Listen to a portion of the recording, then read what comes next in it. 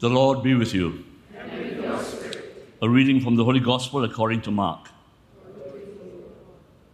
Jesus went to his home, and his disciples accompanied him.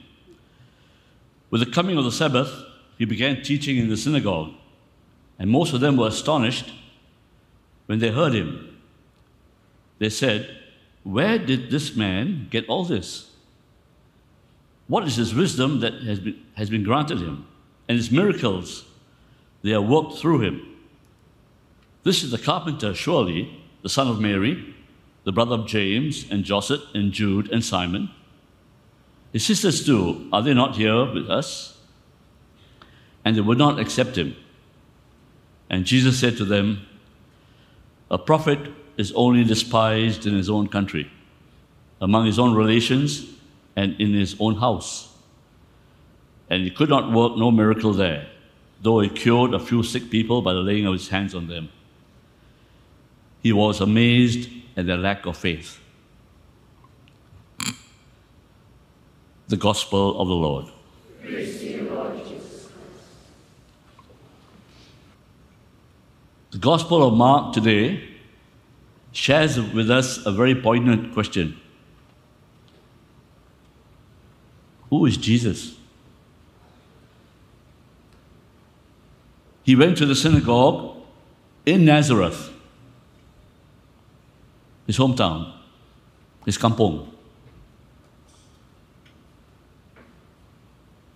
His own family, some of them at least, and his townspeople were scandalized at him. They rejected him. The word that Mark uses in Greek means scandal. A scandal is a symbol of a crisis or a doubt which causes one to lose faith or lose trust in that person. That is what happened in Nazareth. The townspeople, his own people that knew him, fall because they cannot bring themselves to believe in this local boy, this kampong boy, who made a stir in other towns by his preaching and the miracles he did there. They were hearing things of Jesus when he went on his ministry. Things like eating with tax collectors and sinners. So much so, some of the Pharisees called him Beelzebul, the devil incarnate. All these things that he did overseas, curing miracles and all that, out of his own town, they were surprised. Why were they surprised? How can this local boy, who come from us, who's just a carpenter, and you know, carpentry in those days, the lowest form of jobs, like one of the local, people that clean up the place, as low as that. Carpenter, we know him so well.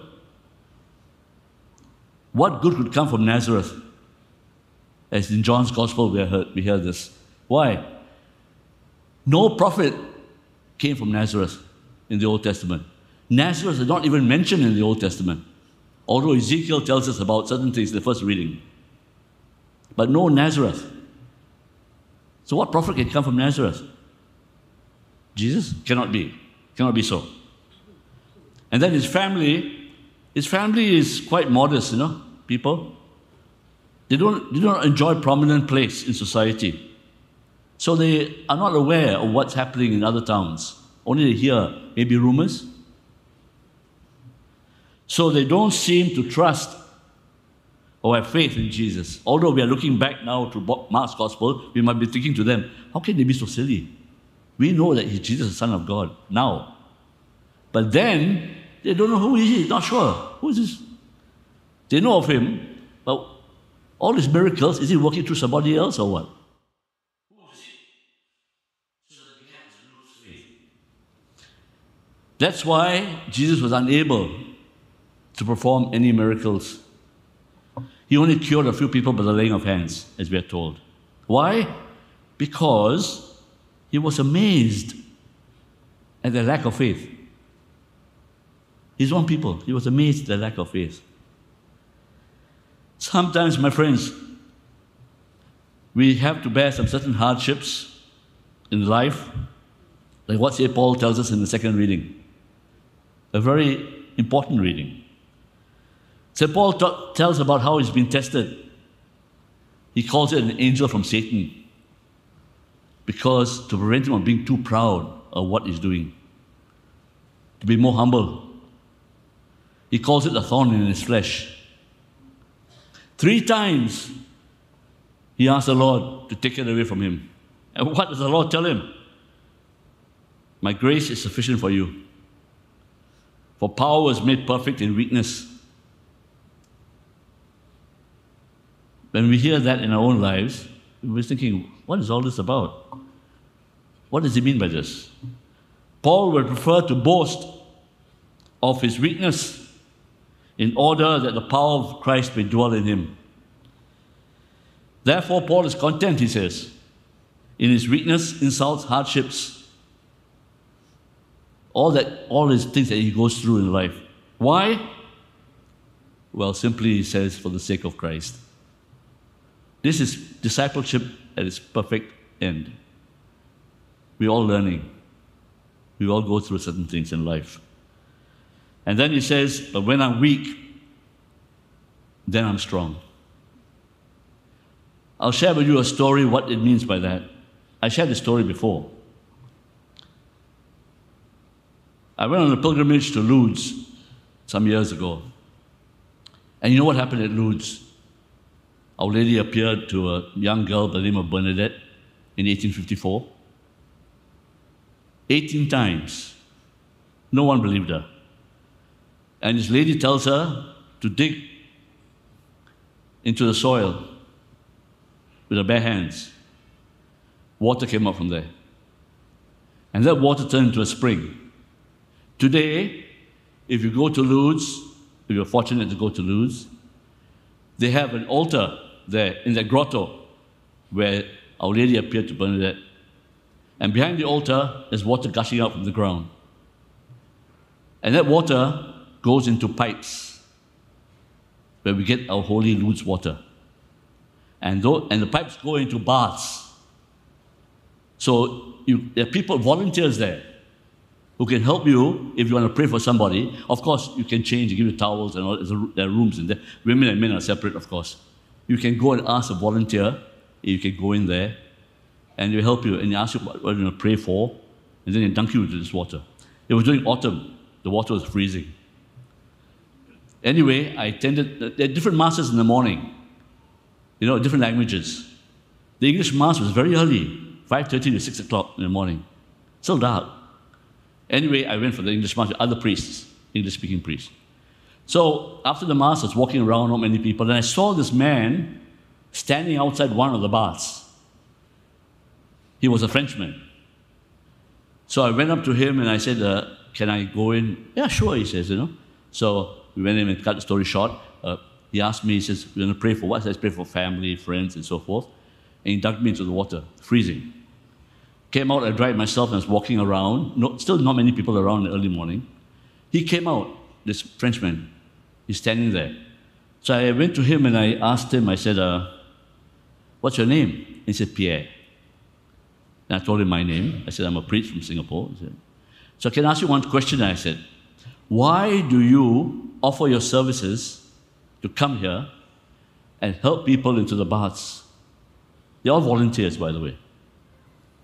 And he says, well, I led a very, very bad life. I was extremely weak. I was rejected by my own family. Like what Jesus was rejected. I was rejected by my own family, and later I became a drug addict. I was alcoholic. I couldn't change. So I just went through it. So I had no friends. I lost my job. They told me to leave the job. Rejected. So anyway, my family lives in Paris, and only one member of my family, my sister, younger sister, had faith in me. And she said, Pierre, we're going down to Lourdes, which is in the south of France. You want to come with us? He said, Lourdes, don't waste my time, he says. He lost his faith entirely. He said, don't waste my time. Anyway, the sister said, I pay for you. Wow, anything free, boy. He said, okay. So he went. But he didn't want to join anything. So when the French Mass was going on in the grotto, he didn't join the Mass, he was standing far off, if you know the place. But you can see what's going on. While the Mass was going on, he wept uncontrollably. Until it was so loud, that sister turned around and came to him and asked him, Pierre, are you okay? He said, I'm okay. So I said, what happened? And he says, well, hard to explain, but he said, all of a sudden he felt this overwhelming compassion and mercy come over him, despite how weak he was and rejected. The only one that did not reject him was God, through Mary, of course.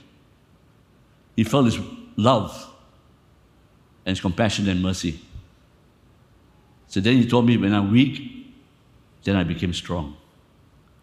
So after that, I'm cutting the story short, and then he changed over and all that, and he made a promise that he will return every year to Lourdes and volunteer his services so that others like him who are weak and rejected can experience God's love and mercy. I thought that was an excellent story to tell now. What's happening in these readings today. Mother Teresa, now St. Teresa of Calcutta, she was asked when she was doing her work, is your work successful? And she says, God never asked me to be successful. God asked me to be faithful. And that is a success story. Do not lose faith. And when she was going through an operation, she failed to take any anesthesia in Rome. She was crippling in pain. And the doctor says to her, take it this way, mother. Jesus is kissing you from the cross. And she said, doctor, can you tell Jesus stop kissing me? Her pain was so great. So now we come to these readings. So when we go through certain things, when we are rejected, whether it's in the office or apply for an audition, you're not accepted. Sometimes even in the family, sometimes in workplace, sometimes at school, sometimes in the church, you're not accepted. Always go back to these readings and say the faith. Sometimes when I'm weak, that's when I can become strong.